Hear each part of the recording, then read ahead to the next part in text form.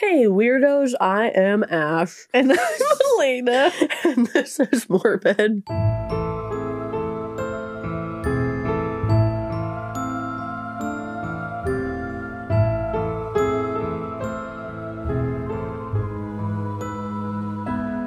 She's got chocolate in her mouth. Sorry, we were doing room silence first, and I thought I had enough time to eat the Hershey Kiss that was in my mouth, but I was letting it melt in my mouth, and then I tried to talk, and it was just a whole thing. So really just ignore.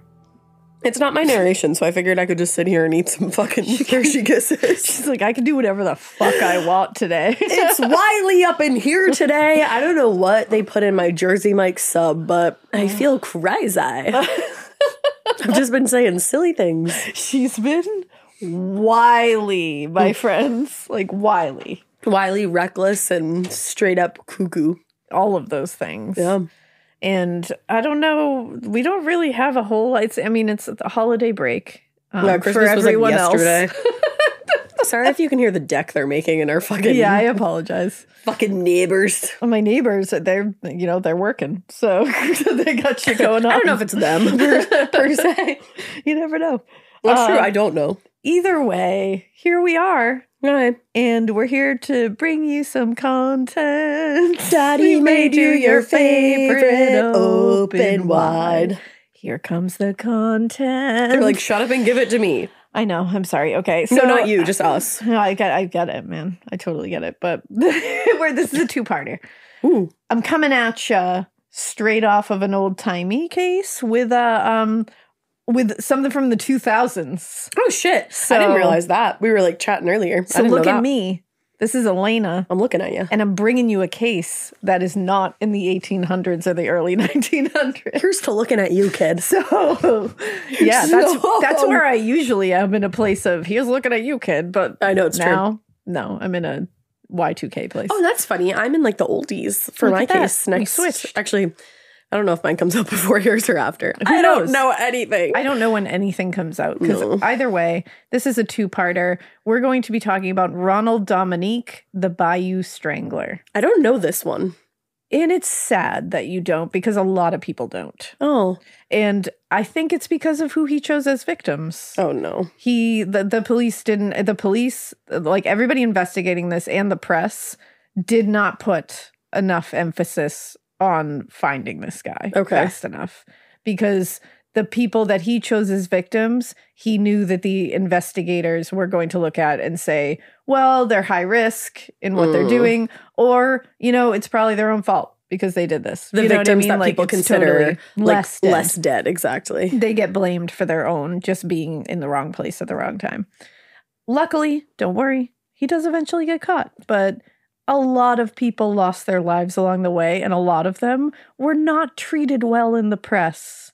So this case is not, a lot of people don't know about it, and it's not discussed. It wasn't discussed in the press respectfully at all. That's really frustrating. And it sucks. So in the spring of 2005, law enforcement officials in southern Louisiana had a growing number of murder victims. And they had started to suspect that they were connected. They were thinking, okay, I think we do have either a serial killer or serial killers. Shit. Because the victims were all men, mostly in their 20s. They were all men and boys, I should say, because some were younger. Mostly in their 20s and 30s, but there was a couple that were lower than that. Not children per se, and under 10 or anything like that, but there was like some 16, still 18, young. 19 boys. So they were all, around that age, and they were all vulnerable targets that the killer or killers were clearly actively preying on. And they were thought to be on the fringes of society, a lot of them. Some of them were known to be actively struggling with substance abuse or have a history of substance abuse struggles.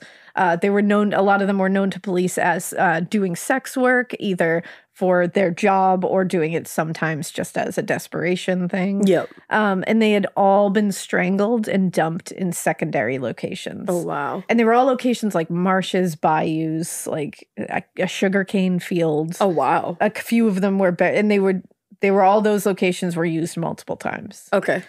So eventually Ronald Dominique would be connected to the murders, and his count at the end would be the deaths of at least 23 men and boys. Wow. That's what blows my mind, that this is not more well known, because that's nuts. A large amount of victims. And that's like at least 23? Yeah, that's what they know about. Wow. And it was in a pretty small span of time, all things considered. And this was in the 2000s? So where we begin is in the spring of 2005. That's when they really started connecting everything. I can't believe I don't know about this. Yeah, I know. It's crazy. Now, over the course of a decade, Ronald Dominique developed into one of the worst and most prolific serial killers in American history. But like I just said, his story and those of his victims remain largely unknown and kind of ignored by mainstream media. That's so messed up. And it's really wild. So let's talk about Ronald Dominique. Like, where the fuck did he come from? Seriously. Because what? So little is known about Ronald Dominique's life before his first run-in with the law. We know he was born January 9th, 1964.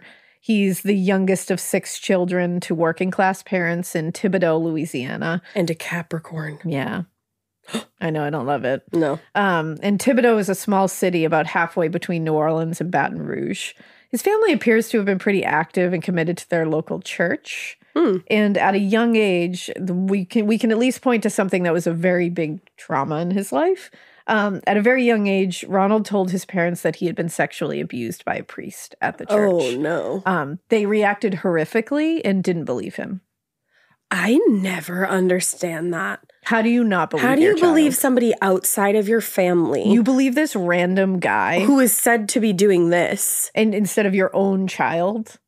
I don't get that. Like, no one's ever going to explain that to me, so don't even try. I don't get it. I don't get it. I do not They just were like, that. yeah, must be lying. Like, that's fucked up. Oh my God. So that's a big trauma. And Ronald entered Thibodaux High School in the fall of 1979. He sang in that span of time. That's the big trauma that happened. Outside of that, there's really nothing of note. You know, yeah, but that alone is like, whoa. That alone, and then compounded by the fact that his parents didn't believe him. Exactly. And then if his parents didn't believe him, how much longer did that go on? Because they didn't. Exactly. And when you read a lot of sources about this, like books and such, and we'll obviously link all the books like we always do, but a lot of them point to the fact that he struggled with his own sexual identity for most of his life. Okay. And growing up in a religious home, obviously he was trying to hide that. Yeah. And his parents were, people believe that they were probably catching on to that. And they took him saying that about the priest as just an extension of that. Because they probably believed that he was like mentally ill for and they believed, being gay. They believe you're gay, so, we're not going to believe you about this, and who knows. Wow. It's just, and that's what really wraps all this into such like an awful ball of trauma, because it's like there's so many layers to it for him as a kid. Yeah, you definitely feel bad for the child. And you feel bad for the child when you find out what an adult he is. You're like, wow, you're a fucking monster. Yeah. Like, it's just like, holy shit. Right. But he, in high school, he was involved in clubs. He sang in the Glee Club. He was in the chorus. He enjoyed being a part of that. But he was bullied and harassed pretty relentlessly at school by his peers, according to an old school kind of like acquaintance, just a somebody who knew him, fellow student. They said they heard he was gay and they wanted him to admit it, and he didn't. He was pretending that he wasn't, and he would not openly admit it. Which, here's the thing. I don't understand being like, I just want you to say you're gay. Like, why? Why the fuck do you care? Exactly. Never once have I been like, I need to know this person's, sexual preference. Well, it's like you don't know their sexual preference better than they do. Maybe he wasn't. It's also not my fucking business. Maybe he hadn't discovered it yet. Maybe he doesn't want you to know. That's also, it's like, as long as it's a consenting adult, I don't give a shit who you are attracted to. Like, it's not why would I care? And the only reason that these people wanted to know is probably so that they could bully him him. That's the thing. And just have like concrete shit to bully him on. And that's what annoys me, is it's like, it comes out as like, they just wanted him to admit it. And everybody acts like, we just wanted him to admit it. And it's like, Oh, okay. So if he admitted it, that was going to be like, thank you. Oh, we're okay. Good. No, it was so you could relentlessly torture him more. And it's like, what the fuck? Right. Like, what is wrong with you? And it's not just, Ronald Dominique, obviously. It's like any kid that this happens to. I'm like, I don't get that. Or like even adults when they're like, this guy just needs to admit that he's gay. Why? Why? What effect does that have on your life? What bearing? Were you forced to actively admit that you were straight? No. Were you forced to actively admit anything like that? Like, no. Exactly. Nobody cares. Like, it's just like, what the fuck? It's such a weird mindset Society for me. I don't get it. Wild. It's just a strange, very alien mindset to me. But either way, he was also considered, he struggled with his weight a lot. He was very overweight when he was younger and into adulthood. Okay. Which, of course, as a teen, puts a target on your back. Oh, yeah. And the harassment from schoolmates definitely led to some like depression, poor self-esteem. He definitely had underdeveloped social skills by that point.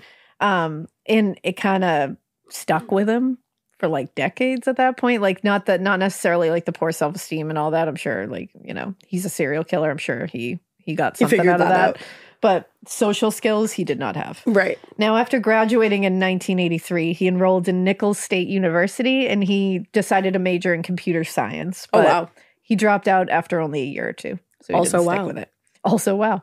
Now, his criminal history began in the late spring of 1985 when he was arrested for making sexually harassing phone calls to his neighbors. Ew. Now, looking at this in hindsight, like back then in the 80s, I was like, oh my God, weird, silly, crazy. And it's just like, and now we look at it with all the knowledge we all have. Like, what did that mean? We know that this sexually deviant behavior is similar to many sexual predators who eventually escalate to sexual violence. Yeah. It is very much a precursor to that. There is study after study after. A peeping Tom is not just a peeping Tom. No. That is the first foray into, if it is not stopped, becoming violent. Right. That is just how it goes. But at the time, it was seen like a nuisance. It was a crank call. Like, that's silly, a weird nuisance. He paid a $75 fine. Wow. And that was it. That's no jail. Wild. Now, by the time he reached his early 20s, he was working odd jobs, really didn't have a lot of connections to people, not a lot of friends, not like a social group. And according to a former roommate with whom he shared an apartment in 1985, Ronald, quote, didn't have many friends and he didn't keep friends. Okay. So it doesn't look like he was able to like maintain a relationship either, which is like, that's like a typical, and we'll see there is an FBI profile that comes out later. That is always typical on an FBI profile of a serial killer where it's like, he's not going to have a lot of connections. He's not going to be able to, and it checks. I was going to say. A lot of the time it checks, not all the time. We've seen antisocial behavior. Yeah. But he also never fully felt comfortable, like we mentioned, with his own sexuality and often felt that he was kind of an outsider in all communities. So he was just kind of like, he was convinced himself that he didn't belong anywhere. It wasn't, when he became an adult, it wasn't necessarily people treating him poorly. Like, obviously, he went through high school and he dealt with all that. That's rough. But a lot of people come out of that. But a lot of, many people come out of there and they find their own thing. You find your group. You find your group, you find your people.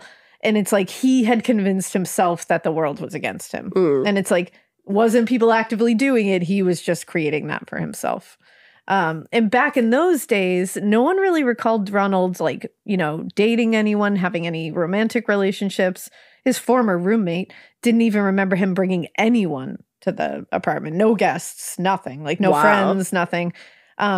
Basically, whether it was his poor social skills or what we now know, what he was like very unkempt. So like he was not put together at all. Ew. Ronald's night he spent a lot of nights at bars in and around Houma, which we'll talk about Houma more because he moves there in Louisiana. He spent a lot of time in bars around there, and he wasn't there like drinking and dancing and like meeting people. He was just kind of playing pool and kind of, for lack of a better term, like lurking on the fringes of everything. And he kind of found himself like wanting to step into Louisiana's gay scene at the time, like kind of get involved, meet some people, but he didn't have pure intentions with it. It wasn't like he was looking to involve himself to find friends, like get into relationships, like, form connections. Right. After his arrest, we find out that his presence in which at the time it was a very small, openly gay community in southern Louisiana in the 80s. Yeah. It was a much more menacing implication that he had where he was trying to get involved in it. That makes sense. That's where he was basically creeping among the most vulnerable and at risk in the community to find his first victims. Mm-hmm. That's what he was doing. And like building some kind of courage is not the right word, but you know what I mean? Like building the gumption to do it. To actually do it. Yeah. Which is really, when you look back on it. So creepy. It's got so many, it's so spooky. I don't menacing. Like it. Yeah, I don't, it's like you just think of him like just creeping around in those bars, like trying to make connections, but like for the most horrific of purposes. Yeah. Like, it reminds me of Jeffrey Dahmer, the way he would like just lurk at bars. Exactly. In 1994, Dominique popped up on police radar again because he was arrested for drunk driving. But it was 2 years later that we finally got a little look into the violent part of him. At this time, police were called to his apartment after neighbors saw a man climbing down from Dominique's apartment window. And this reminds me of Jeffrey Dahmer, too. Yeah. This man was screaming, "He's trying to kill me." Oh, my God. When sheriff's deputies arrived, the, quote, partially clad young man told the officers that Ronald had raped him and would have killed him if he had not escaped out the window. Oh, my God. Now, this man is partially clothed, climbing out a window, screaming, "He's trying to kill me," said he was raped and he would have been killed if he didn't escape. Ronald was arrested for sexual assault and held on a $100,000 bond, which he definitely couldn't pay. Mm-hmm. So he sat in the county jail, luckily, for 3 months pending a trial. Now, a conviction for sexual assault and attempted murder would have put Ronald in a federal prison for a long time. Yeah, like we would have said goodbye, see you later. Fortunately for him, and unfortunately for the rest of society, when the trial date finally arrived, the complainant didn't show up. Oh, no. And they couldn't locate him. And that's so sad because think about the time period. And think about the time period and just what had happened in general. Horrific. Like a lot of people wouldn't show up to face somebody that had done that to them. That's horrifying. Yeah. In every way that can be horrifying. Right. And they couldn't find him, which also you're like, what happened? Like, where did he go? I know. I hope he's okay. In November of 1996, the judge in the case continued the case indefinitely and the district attorney dropped the charges. That is awful. He had those charges just dropped. Wow. He raped and tried to kill a man who had to escape out of his window, and he got away with it. That's why the justice system is so broken. And you would think if the victim had been treated with a lot of respect and compassion and felt like they had a support system, right? Then maybe they would have shown up. And it makes me sad that we don't know for sure, but I don't know if they felt that way. They probably didn't because they didn't have like the victim advocacy programs that they do now. Because this is like the early 90s at this point. It's like in the early 90s in Louisiana, it's like there was not a lot, like you said, in the way of advocacy. So after that close call, Ronald did manage to avoid police for several years, actually. Wow. It was in 2000 that he got arrested again for disturbing the peace. And that makes you wonder, in between, during those years, what happened? Was he just being more subtle about it? Right. It's like, because he very clearly would have killed that man had he not escaped. Yeah. Which makes me question, one, had he done that before? Mm-hmm. And two, was he doing it in the meantime and somehow was just able to get away with it? That's what I wonder. But then you look at, and we'll mention him at some point, you look at like Dennis Rader. Who stopped for a long time. Old shit flower there. Yeah. Like you look at him, he stopped for a long time. Years and years and years. And just went on with his life before. It is strange. But either way, he paid the fine for disturbing the peace and managed to avoid going before a judge. But he was arrested again 2 years later after slapping a woman at a Mardi Gras parade. The fuck? In lieu of jail time or a fine, he was offered the opportunity to participate in an alternative sentencing program. Okay. This required people to meet and maintain certain expectations, basically, for the program. He had to maintain a job, display good behavior, and it was all in order to avoid the harsher penalties that honestly should have come. Yeah. Get a job and don't slap women anymore, and we'll excuse the one time you did. It's totally fine. The fuck? And so he managed to meet the requirements of the program, and 6 months later, the offense was completely discharged from his record. broken justice system. Yeah, we see this like so many times. It's bad. Now, following this whole thing and successfully getting that taken off of his record, Ronald Dominique appeared to be somewhat getting his life together a little bit for a minute, like, or at least trying to.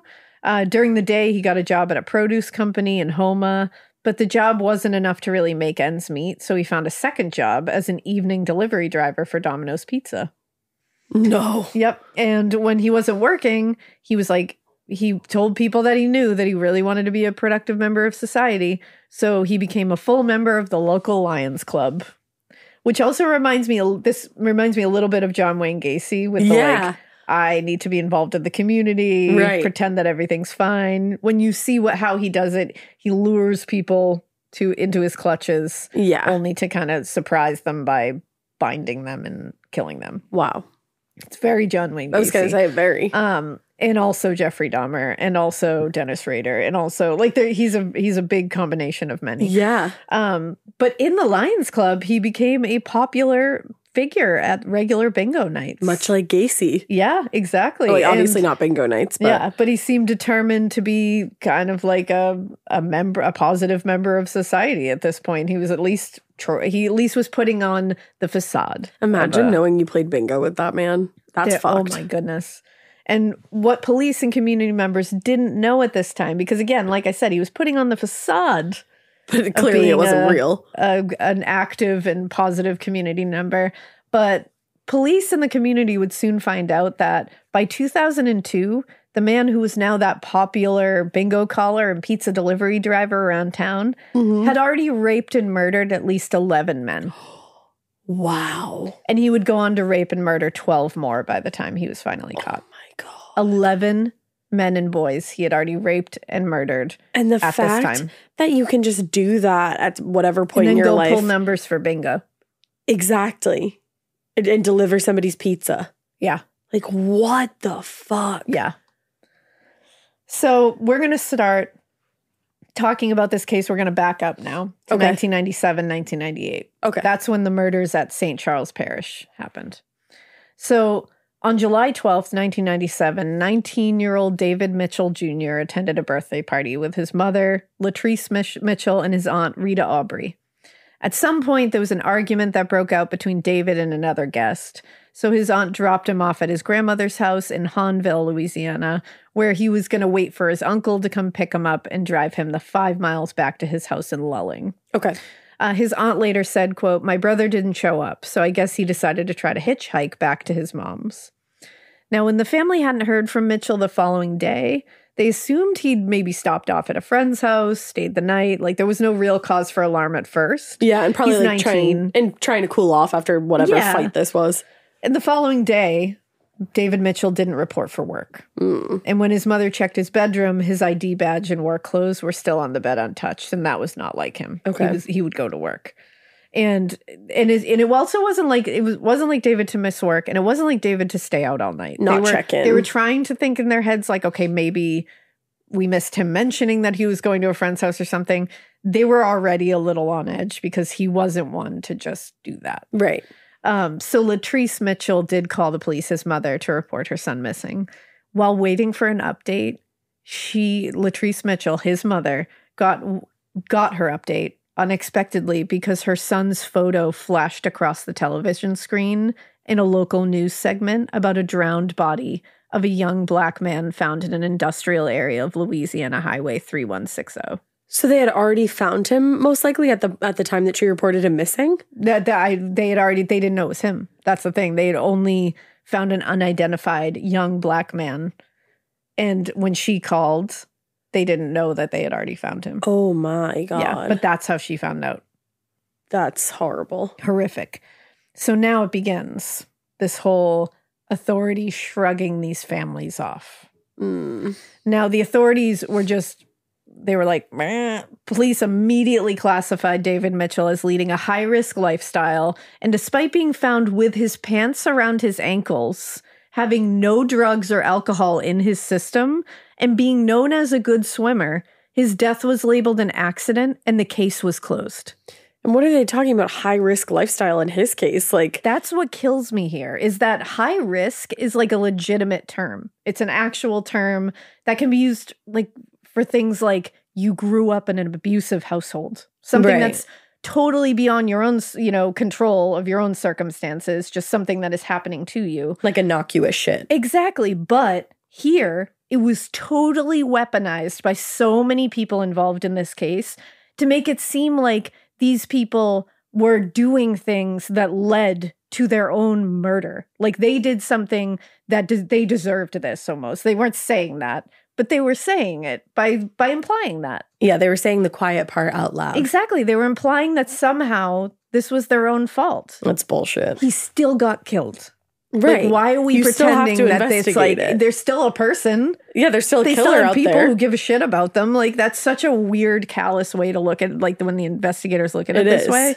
It's like, it doesn't matter what that, like, this is a person. Right. This is someone's with a family. And you need to investigate what the fuck happened. It's your whole job. Now, tragic as it was, the death of David Mitchell didn't strike law enforcement as anything more than an unfortunate accident. Wow. Pants around his ankles, and it was an accident. No. But within a year, his death would get a second look because it was in the wake of 2 more deaths of a similar nature, neither of which were accidental and really couldn't be explained or away. Termed as accidental. In mid-December of 1997, 20-year-old Gary Pierre's body was discovered in a wooded area of Mons, which is an unincorporated area of St. Charles Parish. Unlike Mitchell, Pierre had been sexually assaulted, confirmed. His body showed signs of having been bound at some point prior to his death, and he died by asphyxiation due to neck compression. Oh, wow. Now, according to the investigators, Pierre, of course, they had to say Pierre was, quote, heavily involved with drugs. Like, okay. So despite having been tied up, raped, and strangled, his death at first was initially classified not as murder, but as unclassified. How is that unclassified? What more do you need to classify that as a murder? Think about that this really happened, and this really happens, that a person can be raped, tied up, raped, and strangled, confirmed. And you sit there and say it's unclassified? And the investigators can say, we don't know what happened here because he had a drug problem at one point. What? That's wild. That's unreal. And just what a slap in the face to his entire family and anyone that ever loved him. Because all you want is to, like, I don't give a shit what Who cares? What was going on in his life. Like, I want to know what happened here. Right. What happened here? Right. Like, what the fuck? So, like David Mitchell, Gary Pierre's death had been largely forgotten about until the end of July 1998 when Charles Parish investigators discovered another body. Oh my God. That of 38-year-old Larry Ranson in a remote area off Louisiana Highway 3160. I don't know if it's 3160 or 3160. I don't know. Sorry. I looked up every pronunciation for everything, and I just didn't look up that. But it was not far from where David Mitchell's body was discovered, almost exactly 1 year earlier.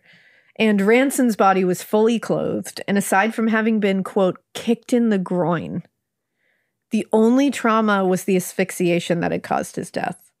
As in the case of Gary Pierre, Larry Ranson was believed to have struggled with drugs, which police believed was somehow linked to his death. They could not. You guys got to stop just sitting on that. So they labeled it unclassified. Oh my God. Come on. It's like, what are you investigating right now? And it's also like, okay, so if you're concentrating on that part of it, that's a link. Between them. Between so why all are we three not of looking these? at something going on here? Yeah, that's exactly. Now, unfortunately, there is a limited amount of information about Dominique's first 3 victims that we just mentioned, but their demographic profiles are significant, and they'll become more significant as these murders continue. All 3 are Black men of lower socioeconomic backgrounds. 2 of them, Pierre and Ranson, are known to be either gay or bisexual, and at least 2, Pierre and Ranson, have some history, allegedly, of substance abuse or addiction. Okay. Again, these pieces of personal information are only important in the sense of showing that there is a pattern and a victim profile that will continue. Right. It also shows that the investigation was heavily biased against them because of prejudices of some kind or another at multiple times during the investigation. It sounds like multiple prejudice. Yeah. Because initially, St. Charles Parish investigators assumed the quote-unquote high-risk lifestyles of these men were at least partially related to their deaths. And really, little effort was put into solving these deaths. Yeah, that's what it sounds like. But in February 1999, the Pierre and Ransing cases were finally reclassified as murders and investigated as such. Unfortunately, by that time, Ronald Dominique had already killed 3 more times. Wow. Now, we're going to move into the murders that happened in the New Orleans suburbs from 1998 to 1999. The afternoon of October 3rd, 1998 was unseasonably hot, even for Louisiana. So Ronald Dominique drove the half hour or so from Hanville to the French Quarter. He was hoping that, the excitement, the activity of the French Quarter, that whole neighborhood, would be enough to blow off some of his steam. He was basically looking to pay for sex that night. Okay. In New Orleans, French Quarter, especially at this time, sex or anything else for that matter was relatively easy to find down there. It was like a big party atmosphere. I was going to say big party scene. That afternoon, Ronald made his way to Rawhide, which was a well-known bar in the quarter, and he took a seat at the bar next to 27-year-old Oliver LeBancs.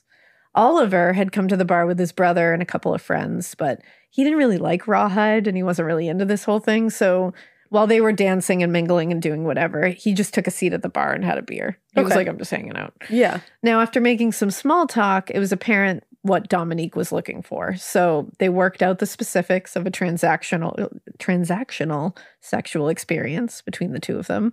And the two men left the bar in the direction of Ronald's car. Okay. Now, it was dark by the time they reached the car, and it was in the parking lot of the Jack's Brewery. And it was mostly an empty parking lot because it was closed at that point. In the backseat of Dominique's Chevy Malibu, LeBancs, they began the transaction. But suddenly, without warning, Ronald flipped him over. And despite him protesting and fighting to defend himself, he began raping Oliver LeBancs. Oh, no. Now, when he finished, Dominique grabbed the tire iron from the floor and bashed Oliver LeBancs twice in the head with it, causing a concussion immediately. Then he wrapped his hands around his throat and began strangling him. Oh my God. At some point, the force required to manually strangle someone became unsustainable. And so he wrapped a belt around Oliver LeBancs' neck and pulled it so tightly that the clasps cut into his neck. Jesus. And he choked him for several minutes until he was sure he was dead. That is terrifying because when you see a picture of this man, he's a big guy. Very intimidating. And I'm not saying that in the sense of weight. I'm saying he's an intimidating build. He's a big build. Guy. And it would be so easy for him to overpower someone. Yes, that's the thing. That's so scary. And just what he's capable of anyways. Just ruthless. I mean, that is brutal. Oh, yeah. What he did. And it just sounds like everything happened so fast. That's the thing. It sounds like it was just within an instant. Right. Everything turned. These people had no chance to even defend themselves. Now, Dominique drove Oliver LeBancs' body to a remote stretch of road near Zephyr Field, which was home to the AAA minor league New Orleans Zephyrs. My God. And dumped his body under a dark overpass. And then he drove back to his trailer in Houma. And Oliver's body was discovered the next morning by a passerby who reported it to police. Now, to show again that this pattern is that Ronald Dominique was establishing for his chosen victims, Oliver LeBancs was black. Obviously, he is choosing a very specific victim. Yep. Had a history of substance abuse struggles in the past and was known to engage in sex work from time to time just to get money for things he needed or wanted. Now, these facts, again, I would just want to make sure everybody knows, these facts do not define Oliver LeBancs as a person. But they give insight into Ronald Dominique's fucked up worldview and the way he is choosing his victims. His victim profile. He had a victim type now, definitely. We're at that point. Right. But even with all these patterns and similarities between victims and methods of murder, the press picked up on the fact that there was substance abuse history and the fact that he engaged in sex work sometimes. And so they're reporting on Oliver's murder focused largely on his being, and I quote, a gay prostitute. That's what they just called him. Christ. And, quote, an uneducated and unvalued transient kitchen employee in some mindless job. Oh my God. That was an actual quote. used to describe the victim. Oh, that just made my heart like, oh my God. It's so shameful. It is wild. It's like, who wrote that? And luckily, in the years since his murder, LeBancs's friends and family have attempted to correct this narrative, which it's gross that they even have to do that. That shouldn't be their fucking job. That should be the job of journalists that are writing these things. They should be the ones. How do you write something that callous? According to a friend and former employer, Mar Paulson, he said he was not a badass in any way. Ollie had 5 children. He had responsibilities and a good future in front of him, but he had one weakness. While he'd been clean for some time, a long time, Ollie was a recovering drug addict. Which, like, good for him for recovering. He's got clean. Like, he had a job. Right. He was working towards a better future. He's a father. Like, it's so sad that these people even have to come out to try to defend the person that was, like, violently ripped away from them. What was that headline? They literally said, let me go back to find it, an uneducated and unvalued transient kitchen employee in some mindless job. Unvalued? He has 5 children. He clearly has friends. He has a mom. He has family.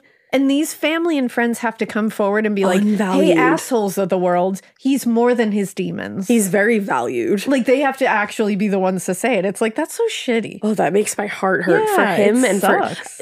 To die like that horrifically and then just to be chalked up to nothing in the paper. Like, whoever wrote that can go fuck themselves. Well, it's like, the thing is, too, I don't see anyone coming. I didn't find anything about anybody that wrote kind of like shit like this or said shit like this about it, coming out and being like, wow, I was wrong. Like, that's a real person and I should have realized because they're all hiding behind their shitty headlines. It's like, why do you let that float out there? How do you write something like that, hand it into your boss and then go home with your family for the night? With your family. And it's like, what the fuck? Wow. And and hearing someone who cared about him refer to him as Ollie. Yeah, like that. Like, kills me. I don't even know what the word is. Just like it humanizes the situation it's just so much. That one thing, like, he wasn't Oliver LeBancs. He was victim of Ronald Dominique. Ollie. He was Ollie, like someone and 5 kids' father. And that's the thing, to think that he had 5 children. Yeah. That's awful. It's really sad. They lost their dad like that. So for detectives, there was very little evidence at the scene. According to the autopsy, Oliver had been bound at the wrists and raped before being murdered. Wow. But the killer left no fingerprints and had worn a condom, so they didn't have anything left. So detectives didn't have a lot to work with here. What they did have was a single hair from a white man left on the body. But until they had a suspect to match it to, it just kind of sat there useless in evidence. They did know it was from a white man. That's all they could tell. And this is like mid to late 90s at this point, so DNA hadn't even really come that far. So it's like, this is just kind of sitting here until we have a comparison, essentially. But detectives on the Oliver LeBancs case wouldn't have to wait long for their killer to strike again. Unfortunately, it would be in another jurisdiction, and a long time would pass before the connection between the victims was made. That was the other thing that Ronald Dominique did, was he went to different jurisdictions and parishes. Knowing that there was going to take a while for them to connect these, because connecting different cases like that in different counties and parishes and jurisdictions can get reckless, because it can really derail a case. It's like, you really have to have solid evidence to make sure you know that these are connected. Right. And he knew that. So just 2 weeks after Oliver LeBancs's body was discovered under the overpass, the partially clothed body of 16-year-old Joseph Brown was discovered on October 19th, 1998. He was found on the western end of Veterans Memorial Boulevard in Kenner, which is a suburban community about 10 or 15 minutes outside New Orleans. To investigators at the scene, it looked like Brown's body had been, quote, pretty much dumped out of a car by the side of the road. Wow. Like trash. Yeah. He'd suffered, and this is really sad, like this one really got me. He'd suffered several severe lacerations and wounds to his head, and a bloody plastic bag was discovered near his body, which investigators suspect that the bag had been placed over his head as he was beaten to death. My God. Yes. This guy's a fucking monster. There's no words. Like, beyond. Joseph Brown had grown up in, and I looked up the pronunciation of this place in Louisiana, and it is pronounced Booty, Louisiana, about 15 minutes from Kenner. Of course, the press labeled him a troubled teenager. not just a child who was brutally murdered. Right. On the night of his murder, Joseph had been out with some friends in Booty, and no one seemed to know how he'd gotten to Kenner or what he was doing there. The coroner ruled Brown's death a homicide by strangulation. He had also been beaten over the head, but I think he actually died by strangulation. Which obviously, a teenage boy dying by strangulation is like pretty unusual. Like, yeah, one might say. But otherwise, there weren't really clues to who or how, like other, like where he was killed. But again, they were just kind of like, well, he was a troubled kid. And it's like, well, troubled kids don't always get strangled. So I think we should look into that. Like, what the fuck? It's just, this is a really, really frustrating case in this sense. But it's like, take out troubled. He's a kid. He's a kid. And that's all you should be focused on right now. He's a dead child. 16. I mean, that's young. That is young. And plenty of people are troubled kids that grow into like amazing adults, and doesn't he didn't mean they get deserve that to chance. Get beaten and strangled to death. Exactly. So Jefferson Parish detectives who were working the Oliver LeBancs case got called in November when the body of 18-year-old Bruce Williams was discovered in an industrial park in Jefferson Parish, just outside New Orleans. Like Oliver LeBancs, Williams was known to police as a sometime sex worker who primarily worked in New Orleans proper. On the evening of November 27th, Williams was seen by friends in the French Quarter, and also like LeBancs, he had been raped and strangled. So he's got a very much an MO here. Mm-hmm. Now, this is an unusual number of young male rape/murder victims being discovered in the greater New Orleans area.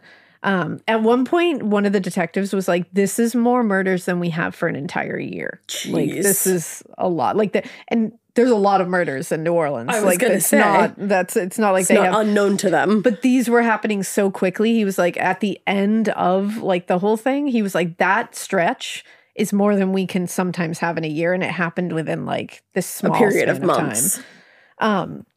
So detectives on the LeBancs and Williams cases called actually the FBI's behavioral science unit, which I'm glad they finally took that That's step, great. because they wanted to create a profile of what was clearly a serial killer in the area. Unfortunately, the profile created by the FBI people were, it was pretty generic, and it was a little useless. It wasn't completely useless, but it was like kind of like, okay, thank you. Was it in the early days of profiling? I don't really know when that even started, to be honest. And it's like, and this was just like, I mean, it wasn't useless in the end. You look at it in the end and you're like, yeah, that was actually exactly dead on. But it's just, there's so many people that fit in this that it's really hard. They said their killer was a white male, mid-30s, difficulty with social skills, probably didn't have a lot of friends. So almost like every serial killer that we have ever covered. And a number of other vague characteristics that were just not unique enough to really help. But there was one aspect of the profile that would help investigators narrow down their search. According to FBI profiler Tom Colby, LeBancs and Williams' killer, he believed, lived near the airport. So he's like, bring your net in closer to the airport. I wonder what made him think that, especially because it was all spread out. Well, they thought this because the locations of the string of body dumping sites, they were all near the airport. Like they were back. in a certain area that made sense. And while detectives in and around New Orleans worked with federal agents to develop a profile of what they were now believing was a serial killer, Ronald Dominique was back out on the hunt for a new victim. He just goes and goes and goes. On May 30th, 1999, the partially clothed body of 21-year-old Manuel Reed was discovered in the dumpster behind a business in Kenner. Reed had grown up in New Orleans, and like the other victims, he did have a history of struggling with substance abuse and was known to police as a sometimes sex worker. But also like the other victims, Reed had been raped and strangled. Now, the scene repeated itself exactly 1 month later, when the body of 21-year-old Angel Mejia was discovered by a dumpster in an industrial area of Kenner. Detectives at the scene immediately noticed that Mejia fit what was by now seen as their serial killer's preferred victim profile. Right. And so, as a black man, he was already a member of a marginalized community, but he was also living on the streets at the time of his death. Oh. He didn't have any like set address. That's awful. Which put him at greater risk of exploitation by men or monsters like Ronald Dominique. He had also been raped and strangled, but this time Dominique had broken his pattern a little because he left him in a relatively well-lit area in front of a very regularly used business dumpster. Do you think he was just getting bolder because he wasn't getting caught? They thought he was just getting sloppy. Sloppy. Got it. They really thought he was just getting sloppy. Although they didn't know it at the time, the FBI's profile, like we said, generic as it was pretty accurate because Ronald Dominique was a white man in his 30s at this time with very slow or poor social skills. Mm-hmm. And what they found out was that he was actually living about 10 miles from the New Orleans International Airport. Wow. So they were actually dead on. That's wild. Isn't it? Profiling is really wild. Gideon out here. Right? Like many serial killers, he'd hunted for his victims in and around the place he was most familiar with and where he felt most comfortable. But again, with the murder of Angel Mejia, Dominique had apparently been going out of his way to either, it looked initially, they were like, is he going out of his way to have his victim be discovered that quick? Right. Or is he sloppy? Right. Like they couldn't figure that one out. Because initially, like you said, they thought he was just being like bold and like, being you're like not getting me. But then later they're like, I think he was just being sloppy. Which like, he probably got sloppy because he wasn't getting caught. It was probably the same. It's kind of the same way thought to get process. there. Yeah. So since the discovery of Oliver Banks in October 1998, detectives in and around New Orleans had worked very quietly on the case that would eventually be linked back to Dominique. For one thing, the murders had been committed in, like I said before, different jurisdictions. So connecting them, they needed more evidence for it. It was also important to investigators that while the cases were open and ongoing, the pertinent information be kept close to the chest. They wanted it kept from the press, the public. They didn't want to create panic or create a situation where misinformation was running rampant that could harm or hinder the investigation, because now they're finally doing it. Mm-hmm. Unfortunately, these attempts at keeping it quiet and working behind the scenes became much harder in late June 1999 when, operating on misunderstood leaked information, the press began speculating on a possible serial killer operating in New Orleans. Oy. Now, it's unclear where journalists in the New Orleans area got this information, but by the end of June, reports started circulating about a potential serial killer who already claimed 3 young men whose shoeless bodies were dumped in isolated areas around New Orleans International Airport. The article linked the murders of Angel Mejia, Joseph Brown, and Manuel Reed, who is unidentified in the article. They don't even use their name. Wow. They link them to a single killer, and they claim that all 3 of these victims were all, quote, dark-skinned men, and they claimed falsely that they all had cocaine in their systems at the time of their death. And the article also makes a lot about them being shoeless when they were found, despite the fact that it is neither relevant nor true. Oh, good. Before long, television news stations had picked up the stories. Internet detectives were like a booming thing at the time. They were not just started. They were all focusing very heavily on this removal of the shoes as the killer's signature. Right. It wasn't true. They weren't all missing their shoes, so this was bullshit. So now the entire internet is shitting their pants over this false thing, and the entire press is shitting their pants over this false thing, and everybody's wondering what it means. It doesn't mean anything because it's not true. And you're not focused on the you're right not focused shit on here. the fact that they are young Black men in marginalized, like a high risk, areas, high risk lifestyles, like dealing with, basically the most vulnerable. Yeah, essentially. Yeah, and it's like you're not. It's not about the shoes. Focusing on, and many of them were part of the gay community. Like you're not telling advertising the right people the information to keep them safe. Like you're just being like, well, they're all shoeless. What could this mean? And it's like, no. Right. You need a big community of people to be looking behind their back now. Exactly. Like you need these people to be thinking, that they could be next. But even then, the press really didn't give a shit. No, it's like that shows you that it's like they weren't focusing on what's important, keeping actual people safe. Mm-hmm.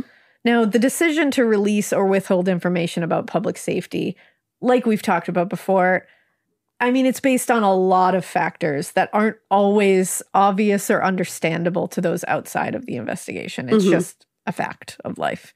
And we've learned that time after time in many different cases. Oh, yeah. And it's generally true, I will say, that an informed public will be better, equipped to protect themselves in the event of an emergency. I fully believe that. Yeah. But when attention isn't paid to the kind of information that the public is being given, mistakes can be made that can jeopardize the case and actually put more people at risk. And that's what happened here. I was worried that you were just going to say that. They're not, it's just not, you're not telling the right people what they need to hear. And you're missing out on entire communities of people that need to know that they are the ones that are being targeted. And like you said, like watch each other's backs. Yeah. And the emphasis on the victims as black male drug dealers or users wasn't telling a complete story or an entirely accurate one. Right. In fact, it misrepresented who was at risk. Specifically, like I said, marginalized men and boys of color who either were out as gay or were sex workers for their job at times. Like those were the people that you were like really think about what you're doing at night so you can be prepared to protect yourself. Yeah. Overlooking or misrepresenting the reality of Dominique's preferred victims by, among other things, playing up these unfounded facts of the case meant that those that were most at risk were being given bad information. Right. And this became apparent in August of that year when police discovered the body of 34-year-old Mitchell Johnson under the very same overpass where Oliver LeBancs had been discovered a year earlier. Oh, wow. At the time of his death, Mitchell Johnson was living on the streets in Kenner, where he was last seen by friends on the night of his murder. Johnson's friends told police that they'd seen, quote, a suspicious guy cruising around the neighborhood around the time Johnson went missing. They described the man as a white male, mid-30s, receding hairline, and puffy cheeks. That's exactly what Ronald Dominique looks like. Spot on. There wasn't much else of distinction to separate the suspect from hundreds of other puffy white dudes in their 30s living around New Orleans at the time. Meanwhile, the coroner confirmed what police already more or less knew, that Mitchell Johnson had been raped and strangled before being dumped, just feet from where Oliver LeBancs had been dumped. Wow. Now, the murder of Mitchell Johnson seemed to support the belief among the press that there was indeed a serial killer operating in the suburbs of New Orleans. And hoping to use the press to their advantage, finally, police released a sketch of the man seen in the area that night that Johnson disappeared. And in their statement to the press, the suspect was described as, quote, a serial killer targeting men in the area, rather than a serial killer targeting black and gay men, which investigators feared would negatively influence the public's desire to help. That's so fucked that they even had to consider that. We gotta do better, everyone. Yeah, to say the least. Regardless of how they phrased it, the picture and the articles didn't produce any new leads, but they had to worry that if they mentioned black men and boys and gay men and boys and sex workers, that the public would be like, well, I don't really care. That's so messed up. So it's like, in that sense, this whole thing, they were trying to do the right thing by like making sure the public would give a shit by not mentioning the details. But still, it's... But when you think of the actual ramifications of that whole thing, right, it just makes you sick. Sure does. It really does. Now, it's unknown whether Ronald Dominique even saw the article or the police sketch, but just after it ran in early November, he quit his job with the county and moved his trailer further into Houma, which is that small city on the Bayou, about 60 miles from New Orleans. Okay. He parked his trailer on some property next to his sister's house on Bayou Blue Road and was happy to learn that the police sketch and various articles about a serial killer hadn't yet made their way southwest of New Orleans, so they didn't even know about it. Within a few weeks, Ronald found work as a laborer at Caro Produce Company.